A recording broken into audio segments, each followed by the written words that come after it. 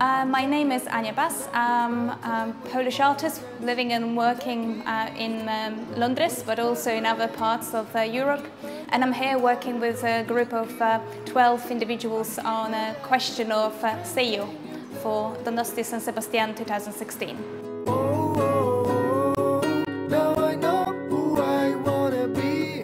Well, there are two groups working on the idea of Sello, and I'm working with one of them. The other one is run by Richie from Colaborabora.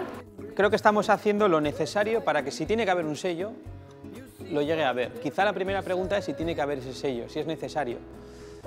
Si ese sello es necesario, ¿qué es lo que tiene que contener y para qué tiene que valer?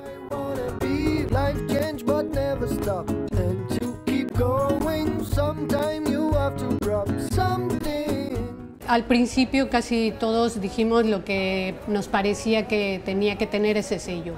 O sea, en una cartulina íbamos poniendo cada uno lo que nos parecía imprescindible o que tenía que tener ese sello.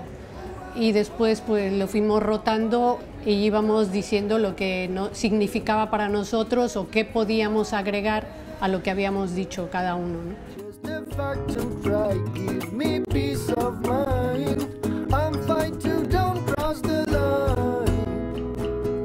So we share our ideas, we work with different materials, we go on walks around the block, which help us to activate our mind through activating our body, and we'll be making prototypes. So this is quite exciting because they're going to be quite low-tech prototypes using paper, using garbanzos, chickpeas.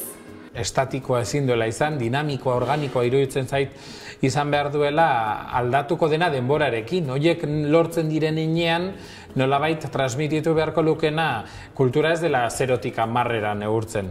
Osea, 10-era iristen zarenean, oraindik geldituko dira beste 10.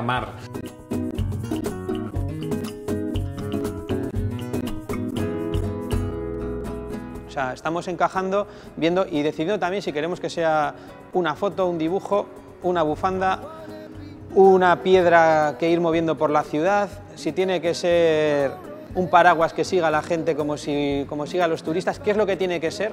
Todavía no lo sabemos, ¿no?